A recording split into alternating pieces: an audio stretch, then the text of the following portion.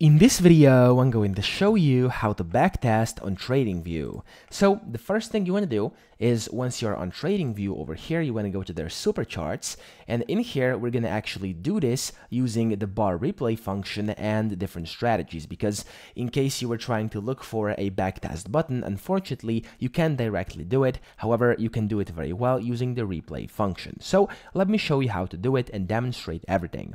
First, you have to just put on your strategy. So for example, let's say you're doing a strategy with some, let's say, indicators over here. So I'm just going to go ahead and put in some, for example, Bollinger Bands over here. There we go, like this. And we're just going to use this for now. So of course, you can put on whatever strategy you want. It can be pretty much whatever. This is completely up to you. But whenever your strategy is up and ready, what you're going to want to do is click on the replay feature where the bar replay is going to open up. And then down here is where it should be interesting from now on. So here, first you want to go kind of through the graph and you want to mark the spot where you want to actually start the simulation or start essentially the backtest or the replay. So I'm going to click on over here.